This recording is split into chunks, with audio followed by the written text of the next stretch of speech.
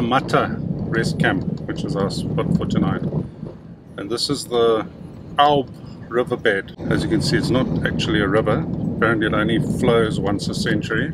It's not due to flow for another 70 odd years. But traffic like this only means one thing, which is lions.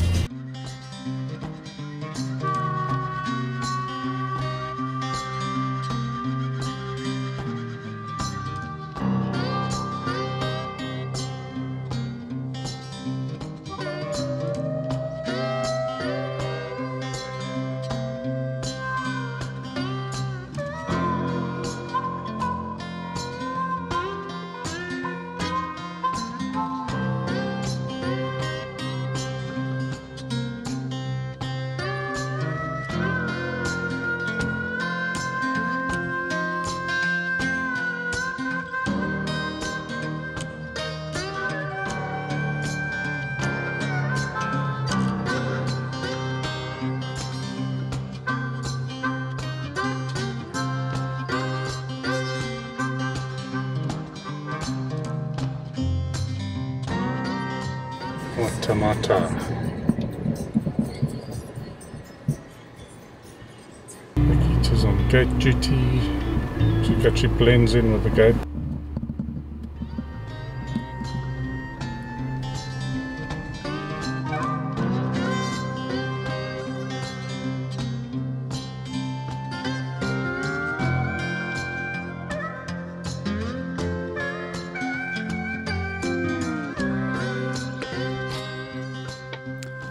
We could only get a family chalet when we booked at the last minute, so I had to take what was available. The chalets are a little bit dated, but very, very nice, very comfortable, everything you need, clean towels, clean bedding, nice shower. Although I have to say our particular shower didn't have any cold water, only had hot, but we managed to get a shower in anyway.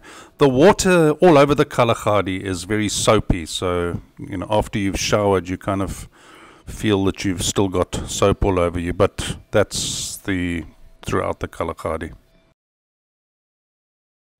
We only spent one night here because we could only get one night in the camp. It's really nice, it's a really nice camp. It's quite small, and the vibe in the evening especially was really nice, you know, just people enjoying themselves, braaiing.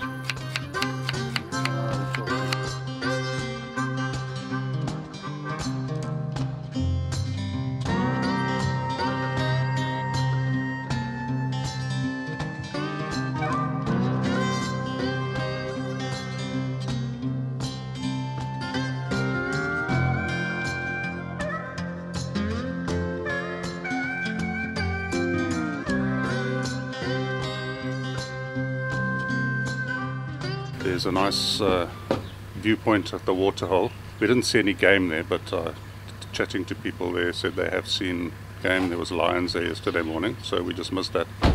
What do I like? What do I not like? Honestly, Mata I would love to have spent more time here. And even as for camping, it's really nice. I mean, it's nice and shady. The campsites are lined along the riverbank there behind me, and it's a very, very nice camp. The shop is not very well stocked. There's not that much in the shop, and the power goes off at 10 o'clock, just remember that, and only comes on again at 5 in the morning. So if you want to charge stuff, you need to do it before that. Yes, a very nice camp. I would recommend it, and I will definitely be back.